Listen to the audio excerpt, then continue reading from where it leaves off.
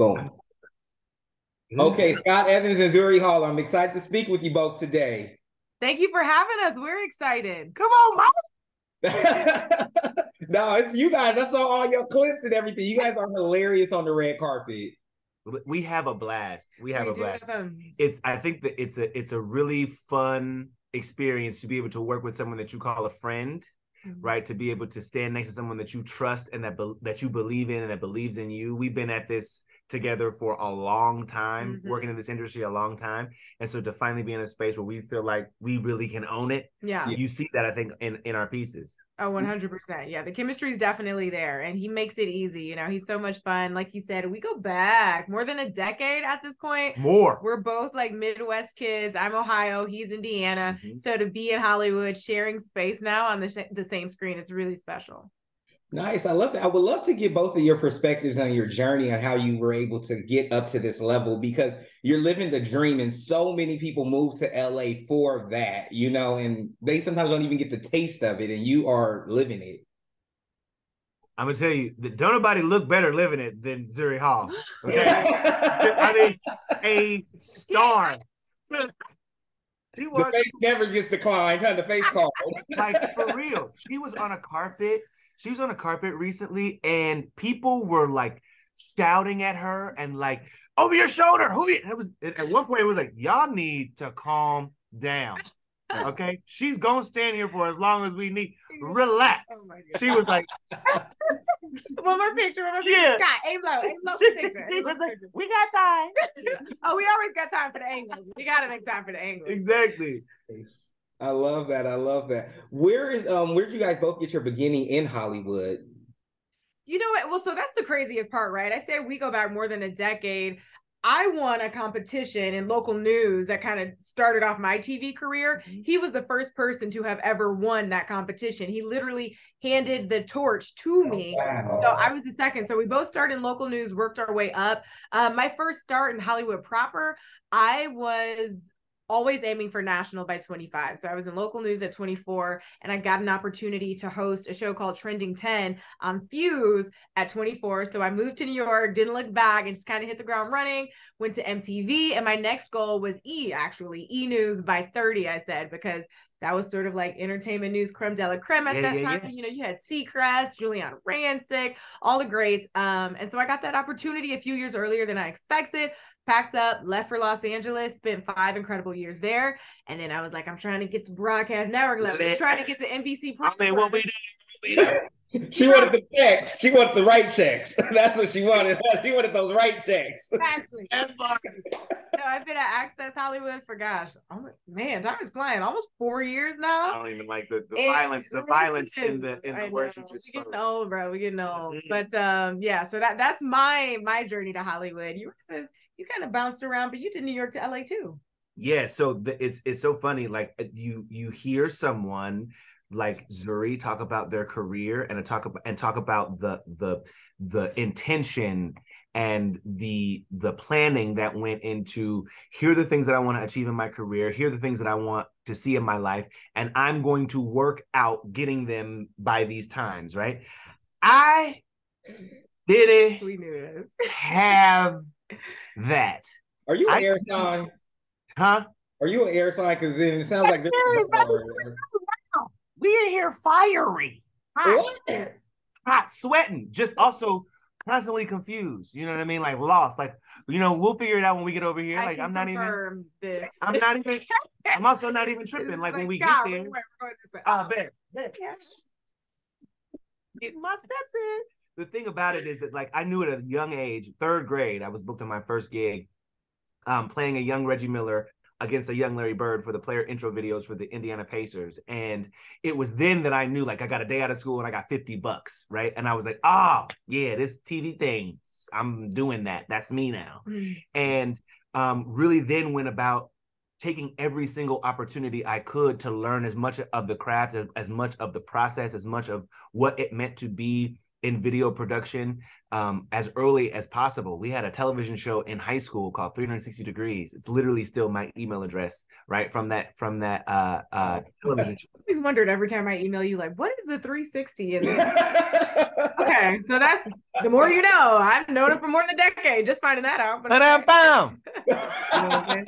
So yeah, it was this youth produced and directed television show. We talked about everything, and I learned the basics of telling a story through the video medium, and then took that, literally working for Hard News and CBS. I anchored the Channel 1 newscast in New York City, also famously anchored by Maria Menounos, Anderson Cooper, Lisa Ling.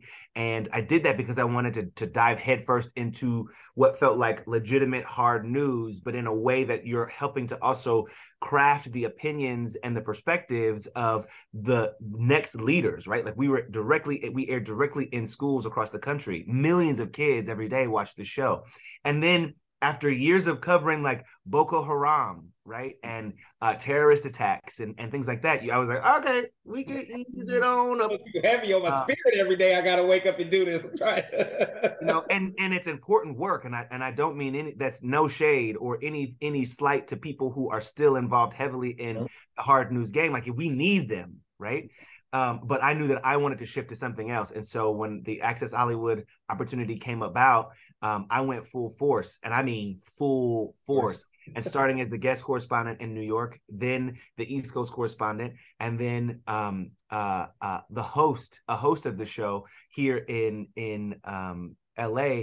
The idea, it was the first time I put on myself that kind of plan for a time, and fast-tracked going from guest correspondent to host quicker than I think anyone else has done on the show. So to be the Black man holding down the host position on the show, you know, I took it really seriously, you can see.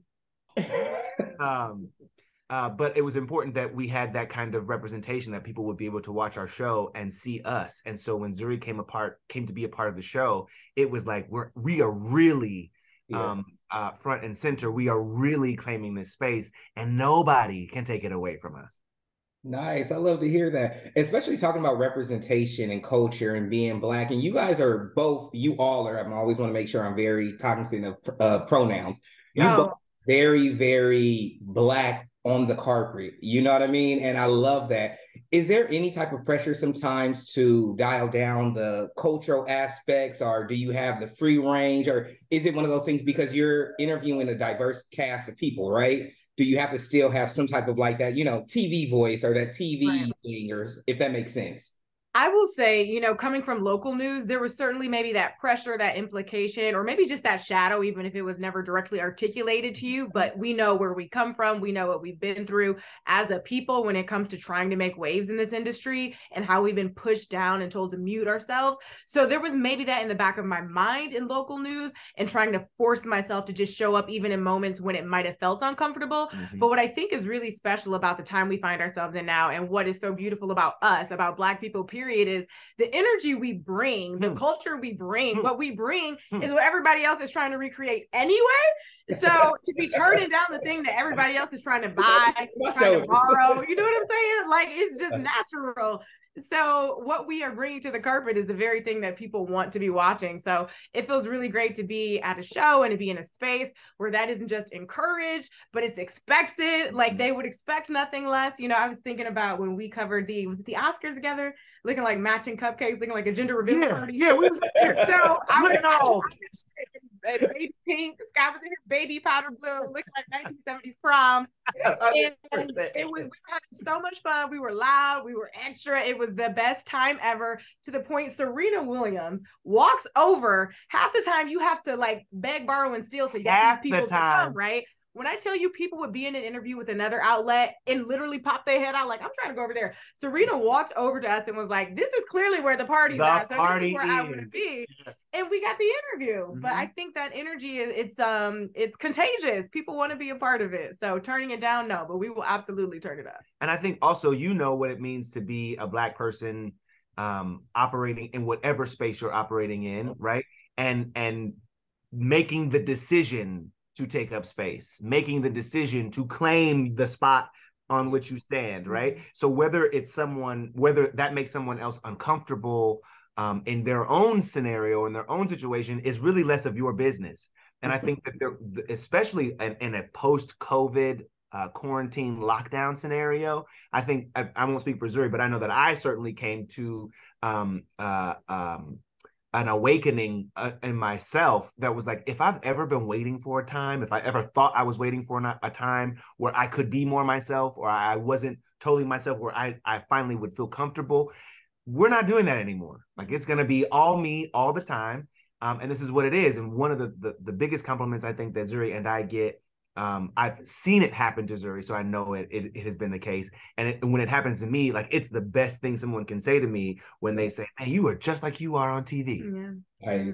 You know what I mean? Because that means that the intention is being received in the same kind of energy, with that same kind of feeling. Absolutely. And to add to that, like, I think so often about integrity. It's one of my biggest core values, arguably my top core value. And to live in a state of integrity, you really have to be in alignment in all areas of your life. And I just got to the point where it would be exhausting to have to code switch, to have to show up on camera one way and then show up another in my personal life, with my family, with my friends. I want to be the same Zuri no matter where I am. And I found that I became much more happy in my job, in this industry, in my life, when who I am behind the scenes is exactly how I presented on camera. So I think that's been the biggest blessing of just showing up the same way everywhere you go, is, you ain't got to switch about turning it up or down. Yeah, you don't have to switch. But I'm going to tell you this real quick, and it might have got us in trouble. Oh, we're at the, Golden Globes? Steven Spielberg walked back. And I don't know, see, Zuri had already talked to him, so they had a rapport on the carpet. I missed that. I went in heavy. I was like, brother. He was like looking around. I was like, no, you. You done it again. He was like, what? Like, I'm sorry, Steven, can I call you Steve? Can I call you Steve? I apologize. Meanwhile, I was like, look at my cousin over there. Oh, look at my cousin Steve. He didn't know what to do. I love that. You both have that chemistry. He was like, normally when you go to shake somebody's hand, you're like, yeah, put her there. He's so caught off guard. He was like, huh? It's great. Oh, I love that. I want to get into both of your individual projects, but I want to ask one question more before we switch over for you both. What is something we don't see? Because you mentioned it's like you have to vie for someone's attention to interview. What don't people get about being a correspondent and a host on these carpets? They see the glitz and glam and they think like, oh man, I see you interviewing this person, that person. What don't they see that really is the thing where I'm like, if y'all only knew. How much time we got? he's like, how much time we got?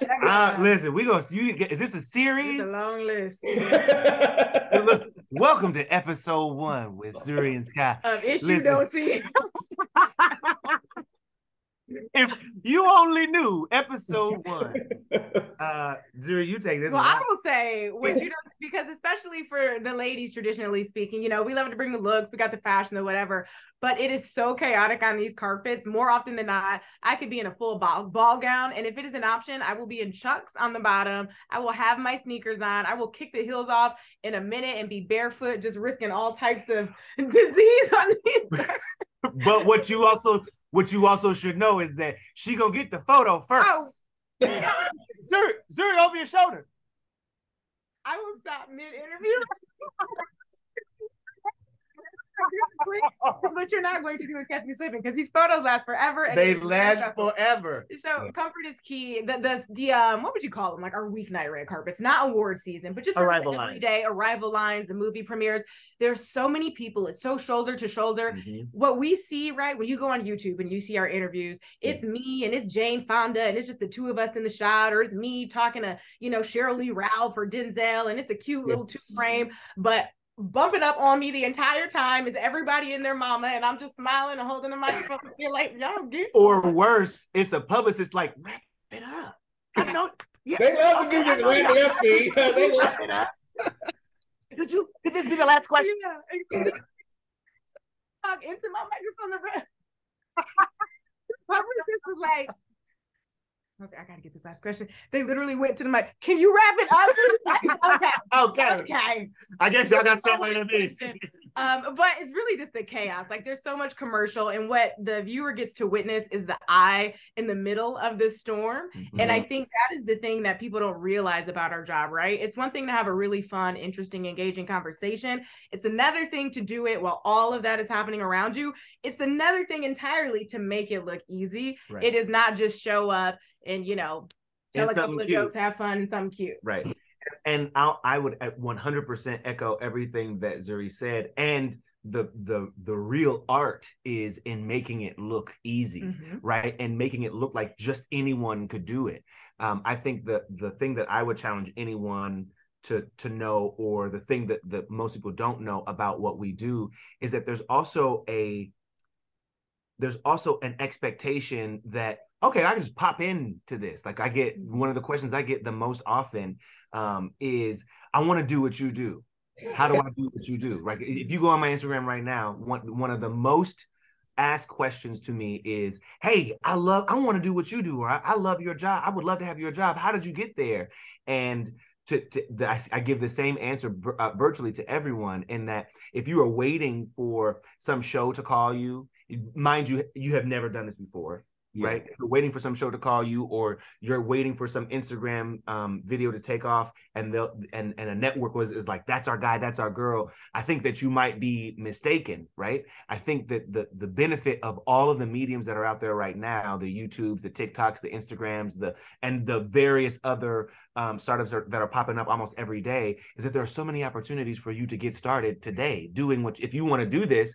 There are local celebrities around you right now. There are people you can make celebrity right now, but there's a practice that needs to go into this craft. It is not a simple gig. And I think that we would do anyone a disservice by just plucking someone out and being like, all right, now do it. Yeah. I mean, you're almost destined to like fail in that. There's some practice and some failing in private that needs to happen. I think that is beneficial to happen for you if you want to pursue this as a career. I'm glad that you brought that up, because it takes so much more scrappiness, I think, than people realize. There's no like sign on the dotted line, submit resume here, and then we'll call you if we want you to be the next host of whatever show.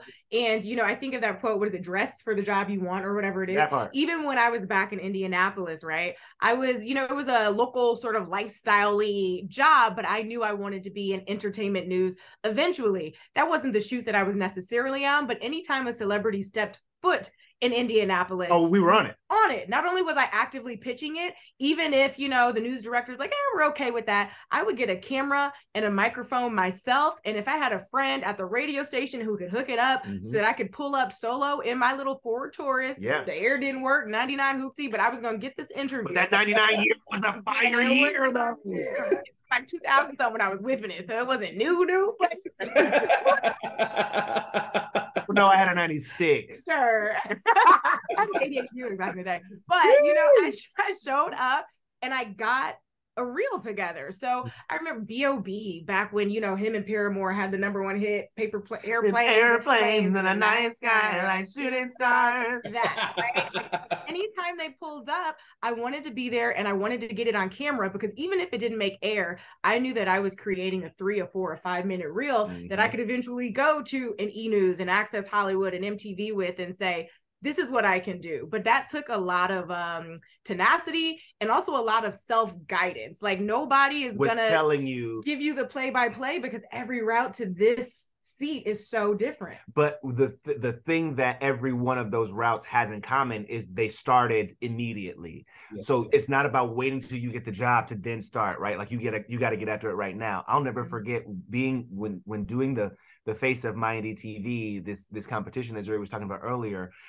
We had in Indianapolis as well. The Indiana Black Expo is this major organization about the culture. It is the longest running cultural exposition of its kind in the country, and its partner event was the Circle City Classic, this big HBCU football game, and the Wendy Williams show launched on My Indie TV in Indianapolis. And so Indianapolis virtually had no idea who Wendy Williams was, because she was big on the radio in New York, right?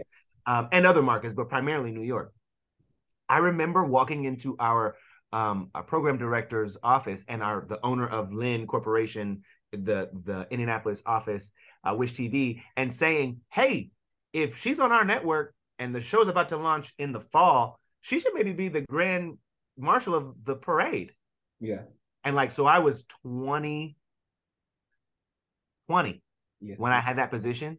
And so you have this 20-year-old forecasting this mega success of a show that was the Wendy Williams show. I remember walking into the Circle City Classic office and saying the very same thing. And immediately I was like, yes, I'm gonna be part of these meetings. And they were like, thank you for your time and good day. But Wendy Williams did become the grand marshal for the parade. And I tell you that story not to toot my own horn, but to say you got to get started and you got to trust that if it's in you, then you have that kind of foresight. You got to find ways to plug that in and to test it. Nice. I love that. I think a lot of people need to hear that because they see you all and they think it's an overnight success. But like, I think Kevin Hart said it's like they see overnight success, but it didn't take overnight. It usually takes everybody a decade. For what you see now with all of you, it took at least a decade, and no one really wants to put in that work because with Instagram, it's easier to look perfect than to really do that work. It's a filter on here right now. It's a filter on this right now. You can't look particularly cute to them. Looking all dewy. But they within this industry in particular, and in Los Angeles, the number is 7. I feel like Oprah when I said that. Were you silent or were you silenced? The number is 7. It takes 7 years of consistent, concerted effort of your best work before you start seeing the fruit of that happening. And so if you're unwilling to put in that 7, then, find something else. And that's okay. That's okay. I love that. We reached our 30-minute mark, but I want to get those last 2 questions for you both. I always like to be conscious of everybody's time because I know you're all super busy. But Scott, can you let me know about this brand deal that you just closed? And then Zuri, I would love to talk a little bit about your mental health advocacy and things that you're doing in that realm. Yeah, I mean, this overall first look deal with NBCUniversal was a dream come true for me because it was that 7-year mark. You know what I mean? Working it within the company and wanting to do something bigger and broader outside of the entertainment news show Access Hollywood, right? And so to get the kind of vote of confidence from the network and to get this deal that was structured in a way similar to the deal that Jennifer Lopez was awarded or Meghan Trainor, right? And I'm certainly not comparing myself to either of those powerhouses in media or music, but to get that kind of vote of confidence from the network and saying that we believe you to be someone who is interested in telling the kinds of stories we want to tell, we need to tell, and we trust you to help shepherd those to market has been incredible. And we are in now the development and pitch phase of several projects, but we're also in funded development of a sports history doc series. And so for that to be, and what's funny about that, Michael, I'm going to be brief, but what's funny about that is the same woman who booked me on that first gig in 3rd grade is my co-producer. Wow. For the sports history doc. It's actually an idea that she brought to me and was like, can we do this? And I was like, can we do this together? And she was like, I would love nothing more. When you talk about a full circle moment, yeah, I mean, it really is beautiful. And I couldn't be more proud of it. So. Oh, congratulations. That's amazing. Here, click. I love that. I'm booked and busy. But you're right. And looking, you out here giving jobs now. Come on. That is really and truly the greatest benefit. It's not just about me and the gift that I've been given or the vote of confidence I've been given, but to be in a position where I can help or usher in other storytellers, more storytellers with rich history and culture and texture and this fabric of our country, you know what I mean? Mm-hmm. To help make sure those stories are getting told is awesome. Nice. I love that. That's beautiful. Now we get over to Zuri. We talk about a little bit of that mental health, and there's no rush over on my side. I just know you all are really busy, so I just have to be conscious of the time. He got coffee, so we're settling in. Amanda go here and tell us to wrap it up. Right now, Amanda's like, oh, she about to tap on that. Like, I think that's the last question. Last question. Last question. I'm mortified right now. Mental health is important to me. Yes, I'm really big when it comes to conversations around it and removing stigma, particularly in the Black community. I have been in therapy for years. I love it. There was not even at that point a triggering moment. And I think that's a big thing that I like to get across. Of course, there are a lot of really obvious, traumatic, concerning events where it's like, you should talk to someone. But I also really just want to encourage people to talk to someone, period. Like, there does not need to be some quote unquote reason to sort of emote and speak your truth and work out the things that are in your mind or on your heart. So that's something that I try to infuse in my work now. That's been a big priority for me when we talk about integrity. So I have my podcast, Zuri Hall's Hot Happy Mess. It's all about embracing the hot, the happy, the mess of your life at the same time, you know, because it's sometimes it's giving a mop up. Listen, you mop that up. You mop it up. Maybe with some champagne or a glass of wine, because you know I need to unwind sometimes. Yeah, but that's a big deal for me. So I'm in partnership with iHeart and the Black Effect Podcast Network, which is led by Charlemagne the God. He's done some incredible work talking about giving jobs, empowering people. Like, I can't think of a better example, and I am so honored to call him a friend because of the way that he reaches back and helps empower the people around him, the people who have come up with him, and people he doesn't even know when it comes to just empowering their voices, Black voices specifically. So Hot Happy Mess is in partnership with them. I'm in my second season right now. It's all things relationships, mental health, and wellness, particularly for millennial women. And my goal is really to prioritize and amplify the voices of Black creators, Black experts, Black licensed therapists, right? My podcast is for everyone. And I say that very adamantly because everyone should be listening to the gems that we provide, right? So while I prioritize catering to Black and brown listeners, white listeners, everybody should be listening to our contributions because we move conversations forward in an important way. And it shouldn't be siphoned off to only these people need to hear that. Everybody needs what it is we have to offer. So that's the goal with the podcast. And then also fronting the partnership with the Black and Missing Foundation for Access Hollywood. Incredible. It's been so special to be able to sit down with the loved ones, with, you know, local authoritative figures to highlight the cases of missing Black people, because we know that traditionally speaking, our cases go underreported, undersolved in, you know, comparison to our white counterparts. So just allowing the opportunity for Black people to feel heard. I've realized that in itself is often the gift. You know, we want leads, we want to crack these cases, but I have sat down with mothers and fathers of missing Black children and teenagers and adults and cried with them and held them and just held their hand. And as hard as it can be and as bittersweet as it is, I've realized that even sometimes that little bit is a gift in and of itself. When we have felt so silenced and marginalized and unheard for so long, the gift of feeling seen and feeling heard is a really incredible gift. And it's something that we can give each other, which goes right back to that conversation about mental health and support and community. The gift of feeling seen and feeling heard is a beautiful one. So just trying to do that through all of my initiatives, all the work that I do, and grateful that I get to do it at Access Hollywood also. No, that's really beautiful. Before we end, I would love to ask you both just to give me one word or mantra that you're living by this year. Oh, I've got mine. Okay. One word. I know, because I was about to be like, so technically it's 2 words? No, one word. I gotta pick one? You gotta pick, just pick the one, pick one word. Okay, all right. One. You go first. You need a second? Okay, take a second. Right, she's like, I got on the left side, I got this word, and on Tuesdays, I got this word. Okay, you go first, because I gotta think. This is actually something that we practiced at the beginning of the year. Instead of doing like a vision board we really focused on, we really zeroed in. We spent the whole night and a couple of days even after zeroing in on the word that will be kind of the filter which every decision runs through, every choice runs through. It's meant to be an uplifter of your spirit when you are sad. It's also meant to be a grounder when you feel a little distracted. And the word that I kept coming back to, and the word I tried to shove off the table and put another word, I was like, I want money. That's what money gonna be my word. I like that. Right. And then it was like, that's not really the word. Enrich. is the word.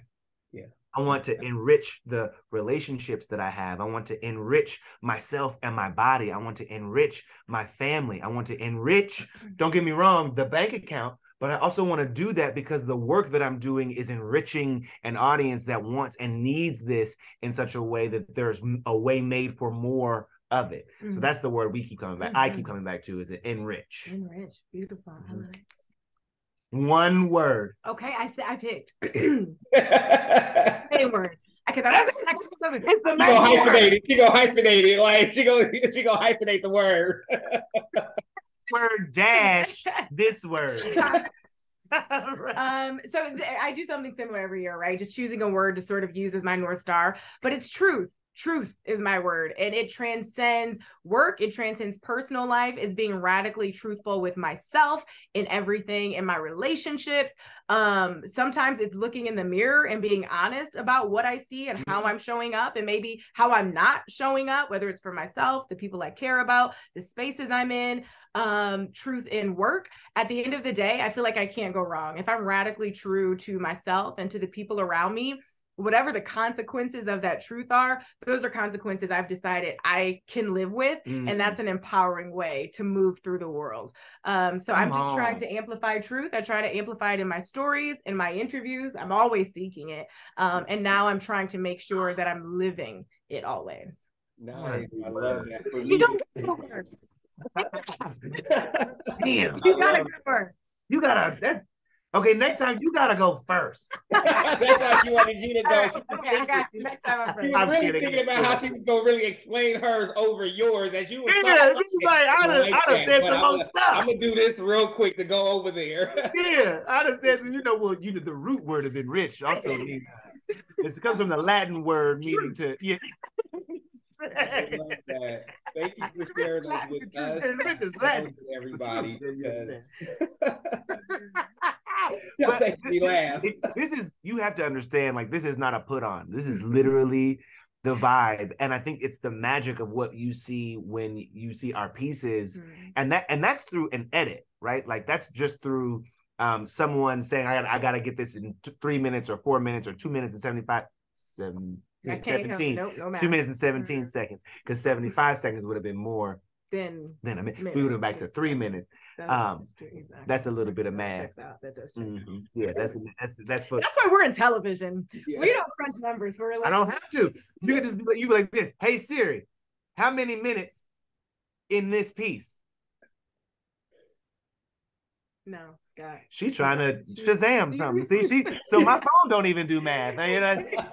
This is where we are. But in all seriousness, I so enjoy working with this woman. I so enjoy calling her a partner in this business, a friend in this business. She has, in a lot of ways, also helped inform the way to move through this business with grace, with confidence, with truth, right? She is I think a beacon also on the carpet of like light and positivity. You won't find anyone, as far as I'm concerned, you won't find anybody who is more professional, who is more considerate, and also shows up in a way, I'm dead serious, who also shows up in a way that reminds other people of like the special quality within themselves, right? Because she's also still that down ass chick, you know what I'm saying? She's still gonna beat you on wing night, you know what I'm saying? Like real talk, you know what I'm saying? And she is one of the kindest people I know. And so when you see that energy in our pieces from the carpet or on the show, you're not seeing something that's manufactured. In fact, you're probably seeing something that's kind of been filtered a few times. Little down between us. Thank you for that. She's real. Evans. She's the best. And I love him too. Now I gotta lay out. I have to drop all those facts in the Zoom. I will just say this. I know we're running out of time, but again, like Scott and I have known each other for more than a decade, and to watch the way that he doesn't just navigate the industry, but with so much intention. He says that he doesn't navigate or didn't early on with intention, and it may not have been, I want to hit this by this age, but leading with his heart and being so intentional about how he wants to show up in those one-on-one interactions, that is something that has always impressed me about him. And what's really special is that it's the same energy on camera as off camera. I will watch Scott have a whole heart to heart and just be connecting with somebody with no, I'm like, Scott, no, that's beautiful. No, and I love that. No, that's awesome. But that's the car wash, man. We gotta go. We gotta go. But seriously, it speaks to the fact that going back to that idea of seeing someone, right? Like Scott sees you and he takes the time to make sure that you feel that. And it is very easy in an industry like this one to come and go, to feel very insignificant. People are only as good as their next play, their next booking, and they only care about you so much as you can move the needle for them. And that is not Scott Evans. And so that's even something that I've appreciated at different points in our career. You know, I was the new kid on the block at Access at one point, and to feel that embrace and that welcoming energy from you, it means the world, because sometimes people make it really hard in this industry. And to have someone like him who goes out of his way to make it easy on whoever he is sharing space with or without a camera, it's special. And he's a rare one for sure. I'll be honest though, I remember when she came, can I tell it? Tell what? Oh, good. We sat out by the pond and she said, listen, it's an opportunity for me. Can I tell it? Don't tell it. I'm gonna tell it. Don't tell it. I'm gonna tell it. Wait, whisper it. Pull a. She said, whisper it. I'm just telling her, look, the top line. She said, it's an opportunity for me to do this thing, but there's also this opportunity for me to do this thing. What do you think I should do? I remember being like, girl, you better run for your life. Girl, you better run for your life. Where they say they're gonna go? Girl, you better run. But there was like a presence of mind. It goes back to this, like this idea she said, by this, I want this. And that's not like some superficial, I want to be seen at this thing by this age. It was really like intrinsically, these are the things that I want to see and feel in my life, because they're going to unlock some other things I want to be able to do in my life and touch and empower people in my life.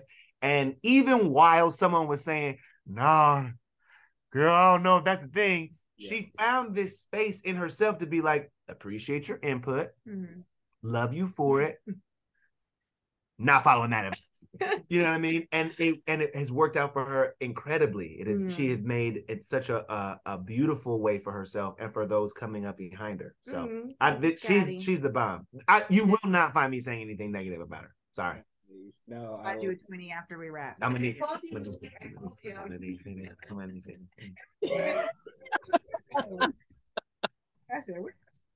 That's what I'm trying to get. 10. I'll buy you 10. How about that? 10 for the next 5 weeks. Okay. How we doing? How we doing, Michael? Oh, now you want to.